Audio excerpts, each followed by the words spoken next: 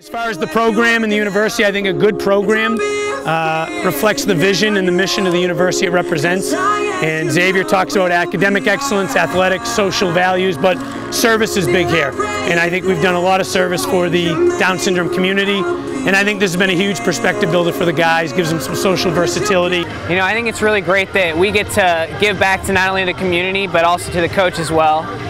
He does a lot for us, the whole coaching staff does, and their family is so invested in this, and so it's nice to give back to him and really give back to the community and help out, you know, raise awareness for such a great thing. And all those kids are so happy when we get to see them on the buddy walk, and tonight, you know, this is a night for them, not just us.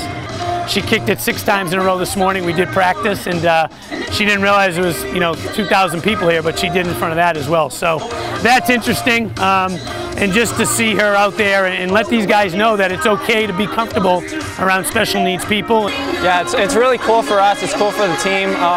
He does so much for us as a coach. He lays out for us every single day. He's always showing up to practice. Whenever we're not on, he's always on. So every chance that we can to give back to him, give back to his family, we definitely try to do it for him. And it was awesome today. It was a great turnout.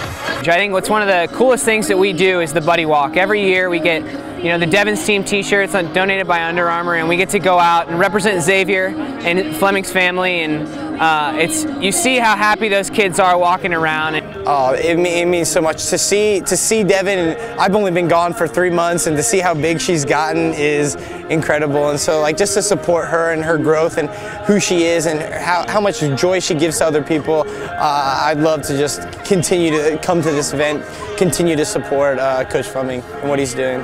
The grass is always greener on the other side, and these special needs kids that were here tonight would give $1 million to go to Xavier, to be a Division I athlete, to play in a team, to play on a stage like this. And I want to reassure them from time to time, as much as being a college student can be difficult, and we all have the things the qualms that we complain about, these guys have it pretty good, and I want to make sure there's always perspective and there's always some smelling of the roses, and their eyes are wide open as far as, you know, what could be instead of what is.